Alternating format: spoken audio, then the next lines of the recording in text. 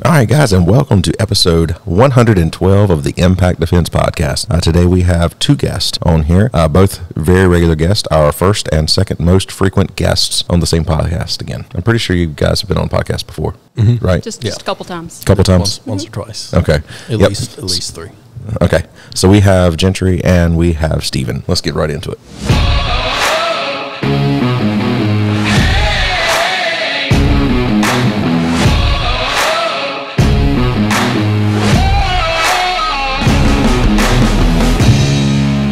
Okay, so in this episode, I'm going to be completely honest and upfront. We've discussed this before in the past. We have some lost episodes, most of which we have just let die. This is one we said we're going to come back and do. When we get a chance to have both of you on again, we're going to come back and do. Because Jentry had a really good question in one of them, and we're talking about books and what we can learn from books for self-defense. We're going to get into that. Not quite yet, though. We need to remember, partner of the podcast, the official fuel of the podcast. If they're listening to the podcast, they can't see you hold up your cup like Vanna White there, Kylie. Blackout coffee. I'm pretty sure everybody has had the blackout coffee at this point by now, right? Multiple times. Multiple times. Many, many times. Mm-hmm. It was awesome. Which one did you drink? The chocolate cherry. Chocolate cherry, yeah. Chocolate cherry was awesome. Mm-hmm. Yeah. That one's still yet the surprising. It is. It's awesome. I like coffee. I like America. I don't like shilling for socialists and stuff like other coffee brands, specifically the one with the circle mermaids and whatnot, or particularly overpaying for coffee that's mediocre. If you're going to overpay for coffee, make sure it's good coffee. This is much better coffee, and you get to keep your principles. All right, so you guys head over to impactgear.live/coffee. Make sure you use the coupon code ImpactDefense to get you 10% off. I'm not 100% sure if Blackout Coffee condones my shade throwing, but I'm sure they probably, I don't know. I was going to say I'm sure they probably don't, but, you know. I don't know, but if any of the Starbucks CEOs want to meet up here and throw hands, I'm down. All right, so the last time we had Stephen on, we decided, because he would tell these stories from, his work as a policeman. Before and after podcast, we always got to hear, every time he come in, he would tell something that was like hilarious. So we decided, in lieu of a story, when Stephen is here for our news story portion, we're going to have Stephen tell something. Story time with Stephen. Story time with Stephen. Gotcha. And Jada wants to actually get some theme music just for that one. Do you know what you're going to tell, or you just... Yeah. I've got one thought. I've got a couple of them just up here. It's just cross-referencing what is really funny, but is also like appropriate for the podcast. Yeah. We're still a family-friendly kind of podcast that also talks about rape, murder, and other things that happen in the real world. So Yeah, but I've got a good one drummed up. So. All right, here we go. At one point, I was moved over to days. I've mostly been a nighttime officer. They pretty much always put me when the sun goes down. I guess that's where I'm least likely. I think your face works better when the sun goes down. It's much like my face. Yeah, it's always better, when you can't see it. I think it's like a personality thing where it's like, I'm the least likely to encounter like normal people. And the normal people are the ones that complain because I say things, like everything I say. So they're like, hey, he gets complained less when it's dark outside. And when it's like 2 o'clock in the morning and the only people out are like night shifters and crackheads. Yeah. Okay. Which are essentially just the same. They're just crackheads, but their crack is caffeine. It's just like, hey, he gets complained on less. So, we'll stick him over there. And, and I do okay work. So they moved me to daytimes. The reason is because Sergeant needed somebody to ride with him because he had just had, I think he just had surgery. I think he just had his gallbladder taken out. And so you were the sergeant's muscle? Exactly, yeah. Gotcha. So he kind of pointed and I just did the police stuff. So, we're on patrol. So I'm supposed to be riding with him, but I had to go do school traffic because, it's daytime. You have to go watch the kids go to school. And when I do, I pass this car. Well, I know the car. It's one of the local frequent flyers. I know he doesn't have a license. And I'm like, well, this is way better than watching kids go to school. So I turn around on him. I pull him over in the parking lot of a bank. I've got my blue lights on. And I'm behind him. Mm-hmm. Like, I'm watching him do this. He pulls into a parking spot, gets out of the driver's seat, walks around the car, gets in the back seat, and has the passenger move over. I watched it the whole time. Like, it's just really, like, he's getting one over on me. And it doesn't work like that. And so I walk up and I'm like, do you really think that I was just going to pull the wool over my eyes? Like I didn't just watch you do it? And he's like, oh, come on now. He's gotten he got in a ticket, he got on a warning, and another, and something else, like essentially some other enforcement action. I think it was another ticket. Yeah. But so like he's been, and this driving while license revoked is an arrestable offense in North Carolina, and we're just tired of him doing it because it wouldn't be a big deal if he drove well, but he doesn't. Like, I don't particularly care. I'm like, hey, you know, driver's license for me, I think it's kind of dumb anyway. But, like, he can't drive. Like, he's terrible at it. Like, he always hits stuff, or, like, he's always causing some kind of problems. Like, he's always really messed up. And I think it was kind of doped up day two, but, like, you know, we weren't really dealing with that. And I was like, all right, look, I'm tired of seeing you drive. We've been dealing with this all the time. You're always up to some kind of nefarious hood rat stuff. Like, we're going to jail. That's it. You've been told too many times. Like, come on, let's go. And he's like, no. And I'm like, no, we're going to jail. No, it's just me, and I've got him out of the car, and he's like standing at the hood, and I'm like, okay, so I've got my hand on him, which first off is gross. I didn't have gloves on. He's not like, you don't want to touch him. Like, he's one of those. Yeah, like he's just, you know, like, he kind of emits a fog whenever you're around him that I'm pretty sure could get. So let me just interject for just a moment. I like this. Something Stephen said in the very last episode that he was on was talking about medical training, and he said, you know, if it's wet and it's not yours, you shouldn't be touching it with your skin. You know, you need gloves on. So that's exactly where my brain went the moment he said that. So go ahead. Yeah, but I also thought, like, oh, if I wait and I start getting my gloves out and I start putting my gloves on, he's going to be like, oh, that's an indicator we're going to fight. And so I didn't want it to be a fight, because then he would bleed, and I can guarantee his blood is disgusting. I'm pretty sure he just exists in a sea of used needles, and like he's gross. And so I'm like, okay, so like, you know, I guess it's like the least, the lowest of all the evils was just to grab him. And so I'm like, put your hands behind your back. Put your hands behind your back. And he's like, no, F you. And he's like, you know, cussing me out. About the time the sergeant rolls up, who can't fight right now, because he's still got stitches. I am just his catalyst to not have to sit in the office. Gotcha. About the time that he comes rolling around the corner, I have grabbed his arm and twisted it around and thrown him over the trunk of the car, said some expletives, essentially coming to, you are going to put your hands behind your back and you are going to go to jail, and you can shut up. But, you know, with what would be a lot of editing if I was going to quote it verbatim here. Gotcha. Right? Gotcha. But so anyway, about the time that the guy who's not supposed to be fighting pulls up into the parking lot, I have slammed somebody over a trunk lid and am currently essentially chewing them up one side and down the other. Once you get them cuffed, you got to search them. So now I'm like pulling weird like stuff. Dudes that do meth always have all kinds of weird stuff. For whatever reason, flashlights is one of them, and like small knives. And they've always got like some kind of like belt mounted pouch that's just full of tissues and like just whatever weird stuff they find on the ground. Batteries. They love batteries. And I like even the non-alkaline ones, because, you know, you can take the alkaline ones, you can pull the strips out, you can put them in your Gatorade bottle with your Sudafed and your Drano and shake it up, and you can make hillbilly crystal candy. You know, it wasn't that. And I'm like, something new every day. You know, so I'm like pulling all this crap out of this dude's pockets, and it's just handfuls of garbage. Like, and I'm like, you know, and so like I'm mad anyway. Are you doing this barehanded at this point in time? Oh no, I put gloves on. Okay. Yeah, no, it's cool. Like it's a stick hazard. Yeah, that's what I was wondering. So like, you know, and I'm like, and I always feel the pocket itself and make sure there's nothing like needle shaped in there, or like I don't feel any like broken glass or anything.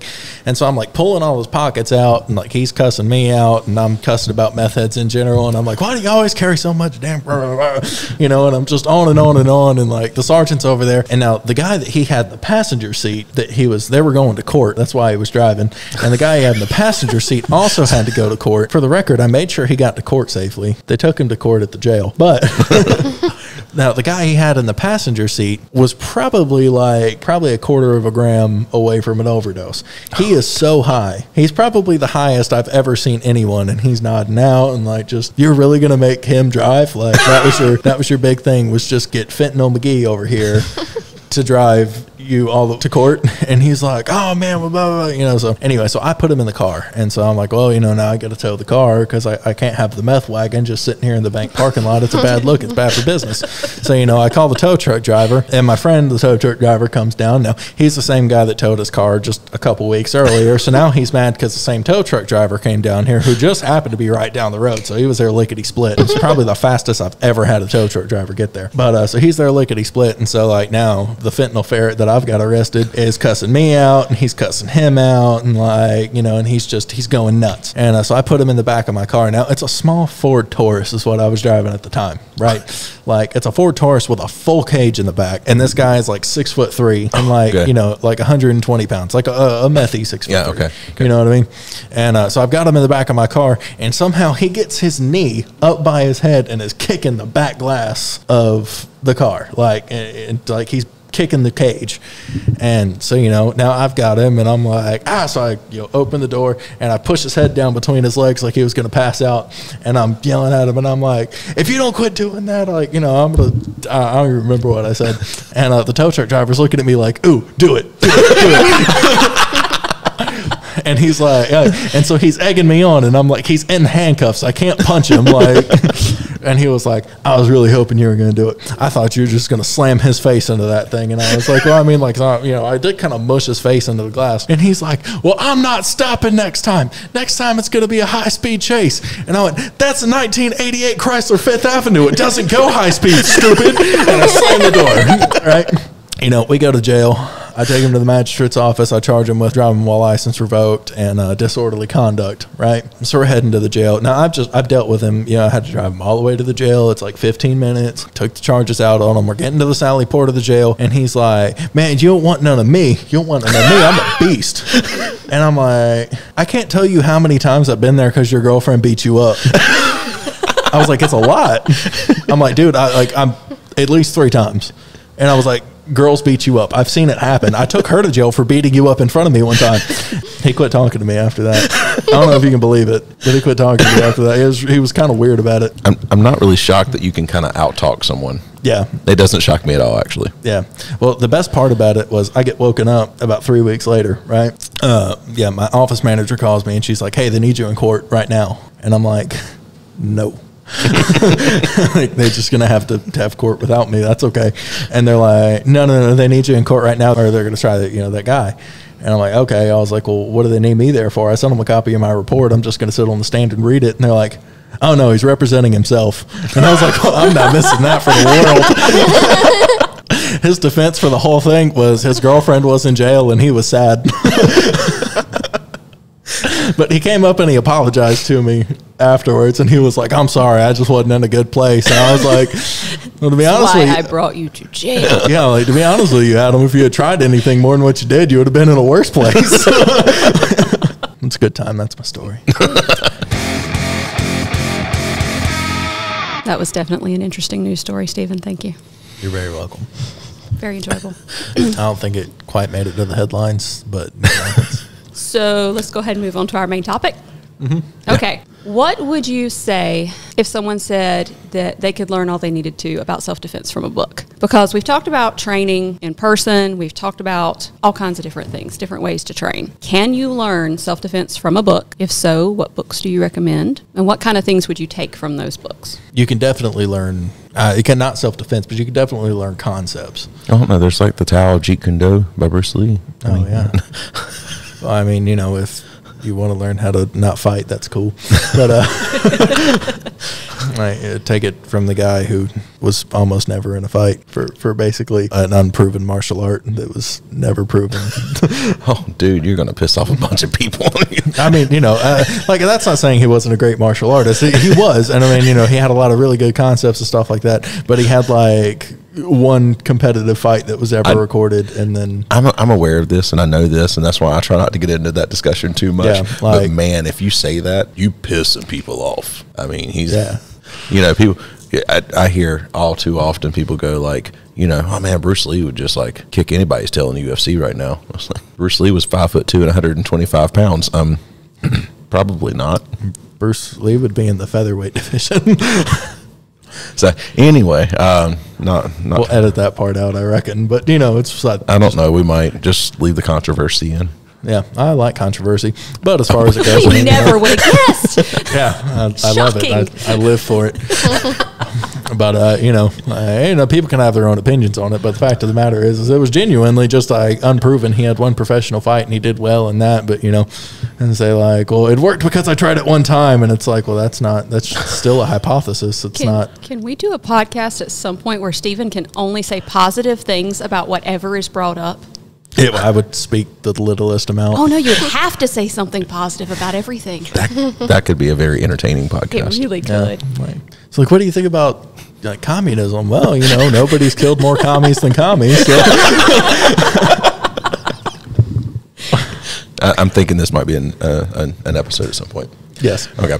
But no, in all seriousness, no, I have heard people, and I mean every style, every type of martial. There's books on boxing. There's books on Jeet Kune Do. There's books on karate. There's books on kickboxing. There's books on all of this stuff. There's books on Krav Maga. Right. I think it's hard to learn physical skills from books unless you have a extremely, extremely good base. Yeah. Then you can pick up a couple things from books, but you're not going to you're not going to learn from scratch fighting skills from books. Unless you just have something that you can base it off of. I mean, there's definitely a lot. I mean, there's a lot of people, especially in the really early days of Brazilian Jiu-Jitsu, that were watching Gracie tapes and stuff like that, and they were practicing. That's how I got my start grappling.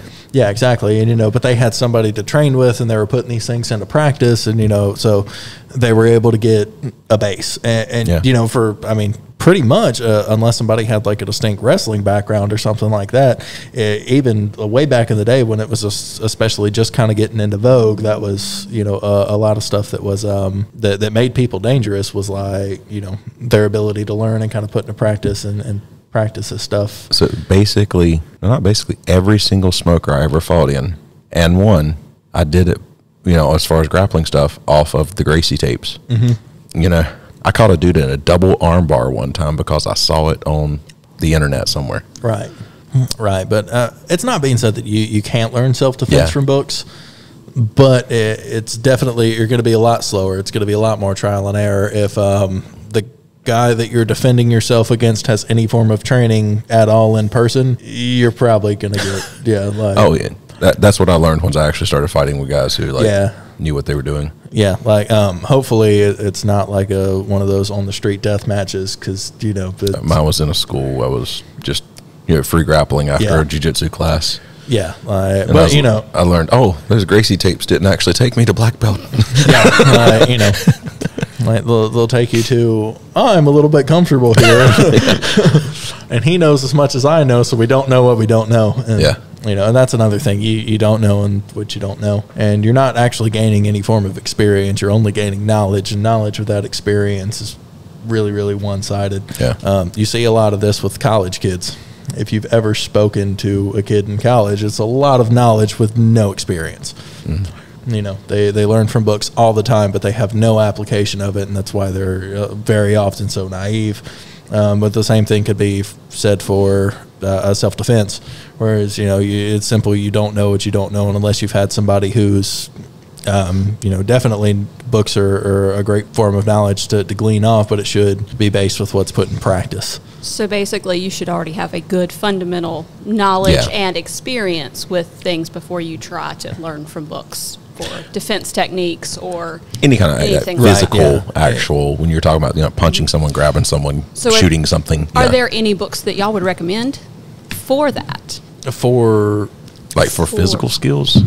For any type of protecting yourself skills, whether it be mental or physical. I think a lot of it's going to boil down to, I think the vast majority of people can pick things up from books that focus on the mental side of staying safe.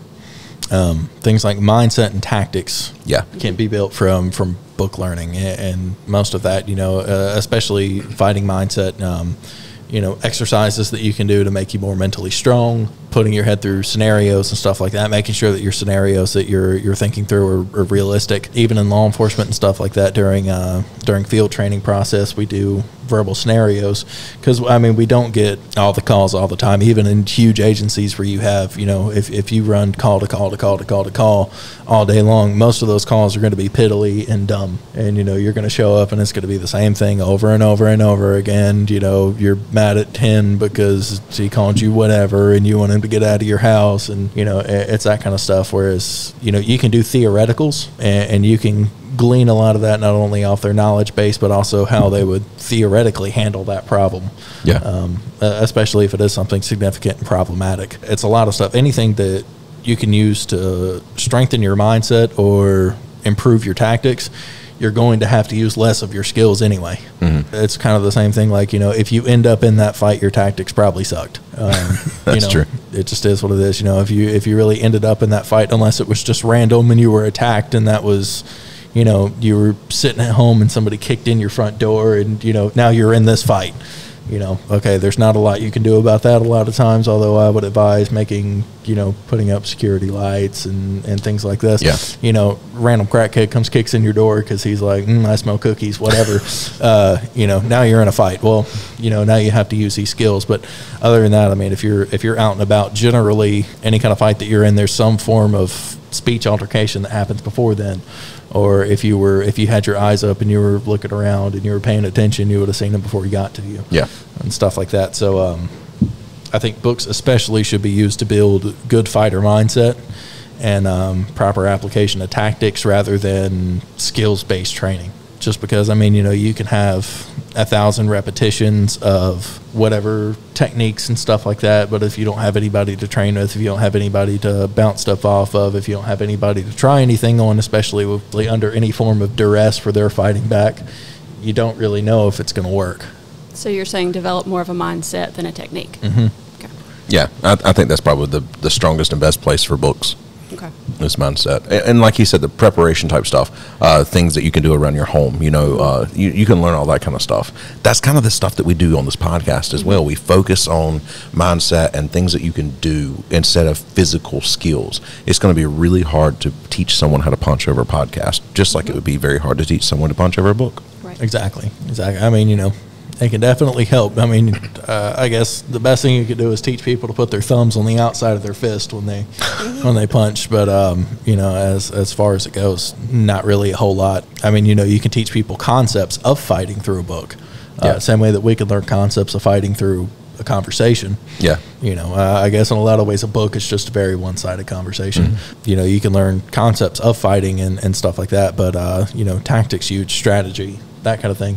But, I believe that your time reading books would be much better spent dealing with tactics and mindset rather than strictly skills. If you have absolutely nobody to go to in your area to learn how to throw a punch or to not suck at fighting, there's stuff that you can use for sure. Grab a buddy, but you probably also have a local high school that has a wrestling coach. Yeah. That's probably a decent place to start. So do y'all have any books specifically that you would recommend? Do we have any books?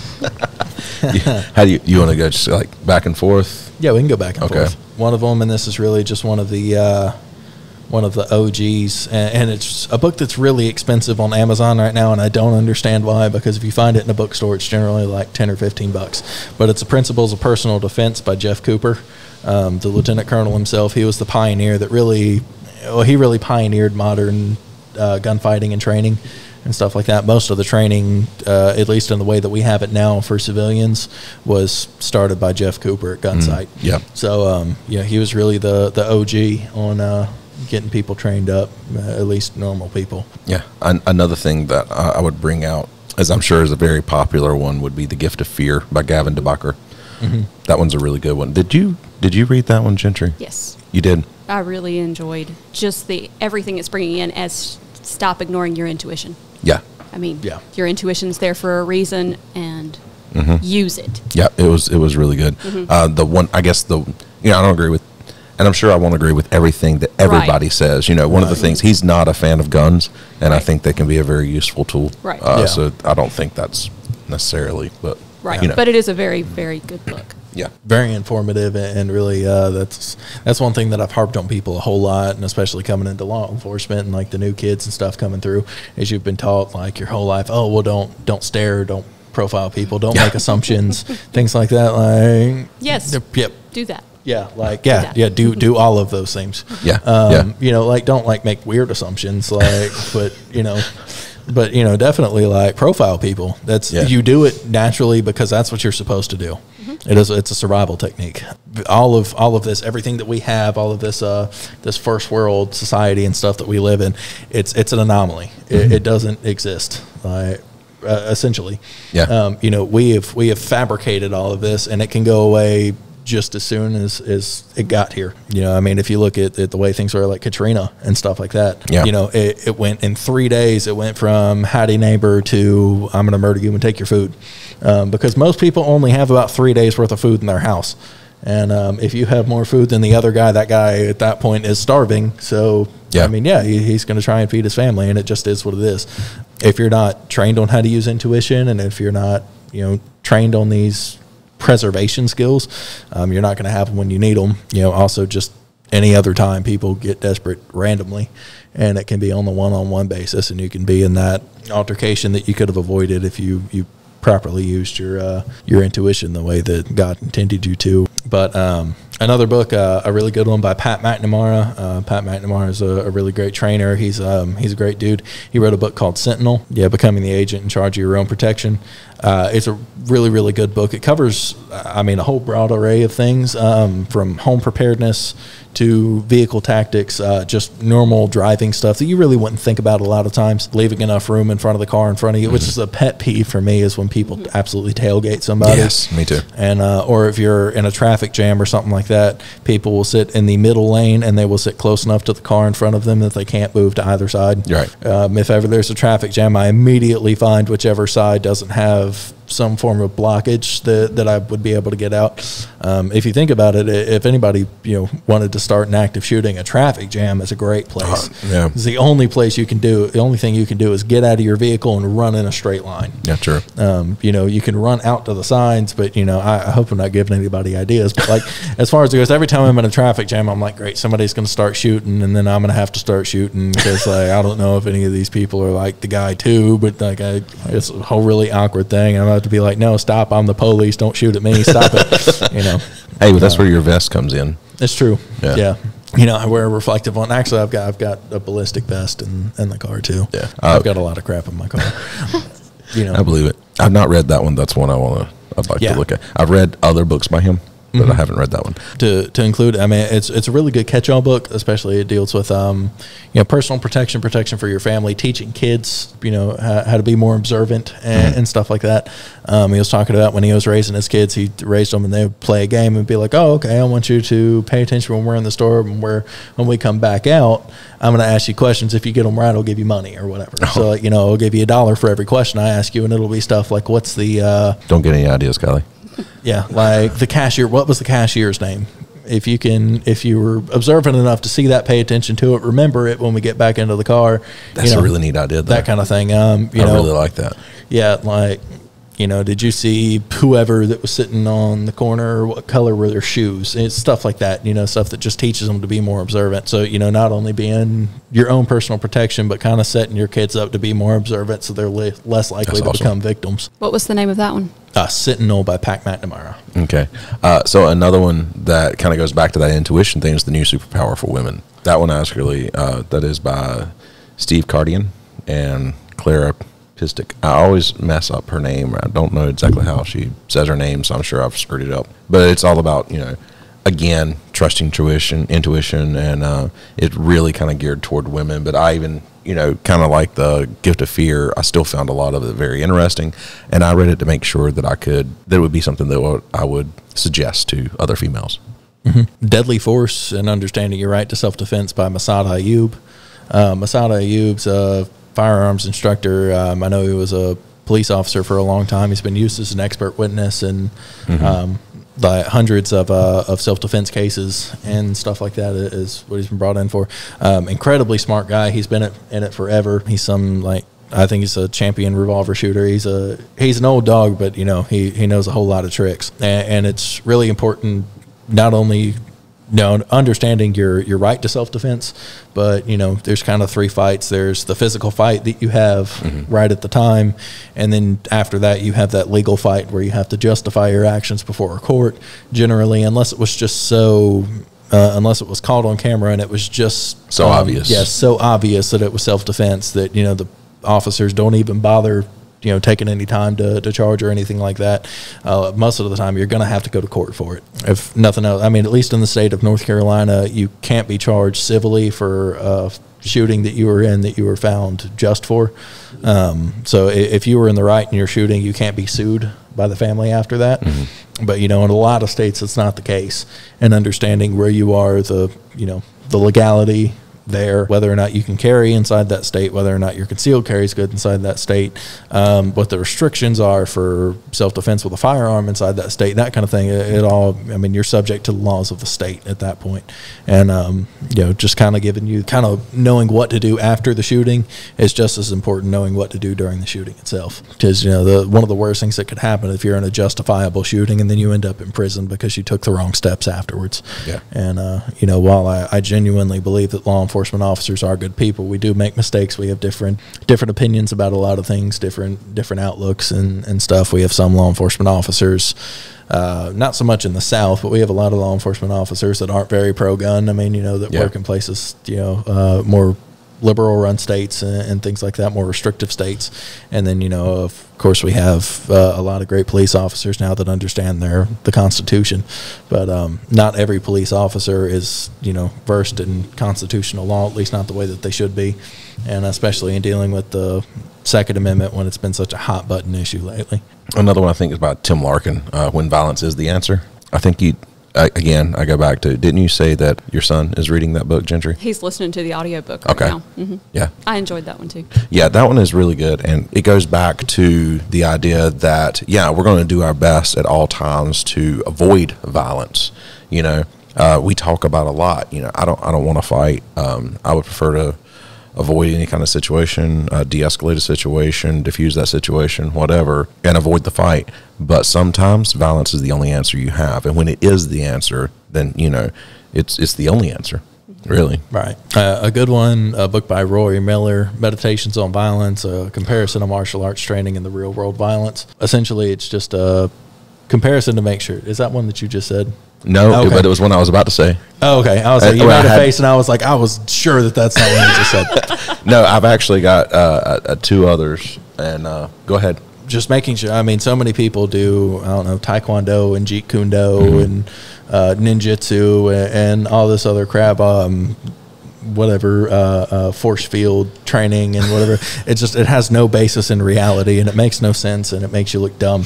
Yeah. And if we're doing all this so that we can look cool, the only thing that looks cool is being competent. And if you get beat up on the street, you don't look cool. Look cool, get better. Yeah. You can read that book to make sure the training that you're taking is pertinent in the real world. Actually, what I really laughed at was the fact that I was just about to say Facing Violence by also by Roy Miller. Oh. So that's both of those are very good books. I've got both of them, read them both. They're awesome. They are both, and it's Facing Violence, Preparing for the Unexpected. It is another one that is just really good, and a lot of the same things, honestly, as some of these others. So I think what would be a really, really good thing, because I think we've just said, was that like either 8 or 10 books we just kind of threw out there really back quick. And forth, yeah. I lost count if we each did 4 or each did 5, but I have no idea. But I would like to say this. If you could say, one book, if somebody only has time to read one book, what do you think that would be? I just killed your whole, you already had another one planned and everything, but I know we can't do this forever. We're already recording for 45 minutes at this point in time.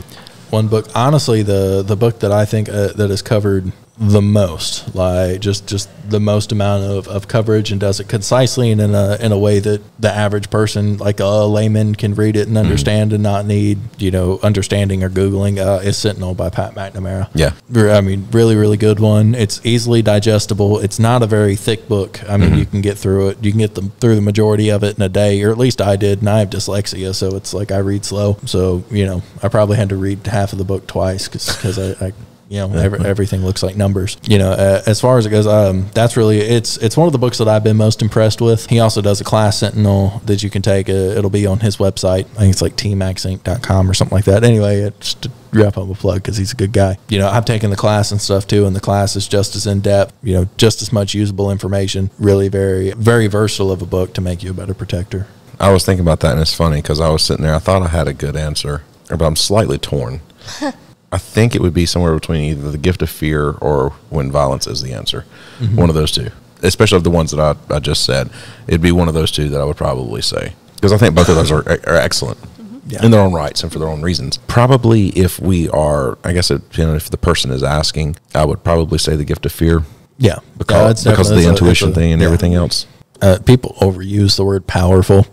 Like it's powerful. It's not really. That's not the correct word, but it is. It's. I mean the skills that book talks about. If you put them into practice, it's significantly powerful. It makes you.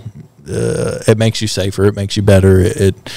It's another one of those things like we were talking about. Like if you end up in the fight, your tactics probably suck. It's true. It's the same thing. If you can't do that. Just one more book, if I can add. Yeah, you're good. I think we just Verbal did Judo. 4. So I'll throw in one last one as well. Yeah, Verbal Judo by Doc Thompson. Yep, very good. Doc Rhino is an incredibly intelligent guy. He's a PhD that became a street cop. There's not a whole lot of those floating around, but as far as it goes, just his little tips on being able to speak to people. It's stuff that I use all the time. Being able to hijack a conversation and turn it around, essentially put it back under control from you and direct it where you need to go, and escalation and de-escalation where you need it. I think that's one of the things that definitely, if you're able to master talking to somebody, you'll definitely have much less worry about having to be a master of fighting somebody. Yeah, that's very, very true. Yeah. And I mean, we've talked about it a lot of times. I have used my words and everything to stop situations many more times. Exactly. Or many times, and I've not had to actually fight because I've always been successful in that. So that's kind of the goal that we're shooting for. I guess the bonus book would be more toward kids. It's really recommended for ages 10 to 17, but I've heard a lot of adults that have read it that have said they learned a lot from it as well. And that's After the Bell Rings, giving the kids the tools they need to stay safe. And it's really a lot about situational awareness, a lot of that kind of stuff, but it's on that level of, middle to high school kids. Right. It's really good as well. If you guys are enjoying this podcast, go ahead and go over to any podcast catcher, rate us, and please write us a review. That way we can read your review on the podcast. Yeah, and guys, don't forget faithandfreedom.clothing shirts. Awesome shirts, and you can always use that coupon code Impact Defense for 10% off. They're Jesus' favorite shirts, probably. Yeah, probably are. Yeah, yeah. If I had to guess, yeah. We know that Jesus has a favorite chicken. That's true. There's, it's Chick-fil-A. Yeah, exactly. See, I didn't even have to say who it was. You knew who it was. Oh yeah, I got one sitting upstairs waiting on me to come eat it right now. Oh really? Yeah. Chick-fil-A? Yeah, Jeremy brought me one. Holy crap! Why didn't you just say, "Hey"? Brian probably hasn't had lunch. You didn't see that meetup in the parking lot where he hands a Chick-fil-A sandwich out of his window? And I did see the meetup in the parking lot. We got a little worried as to who was over there, and then it's like, nah, this is probably Jeremy. Yep. I just figured that bag was too big, so I wasn't worried about it. Just bringing me Jesus chicken. Steven's like, nah, it's too early, too late to arrest anybody today. Oh yeah, definitely both. Oh. All right, guys. So thank you very much, and we will see you in the next one. Bye. Bye.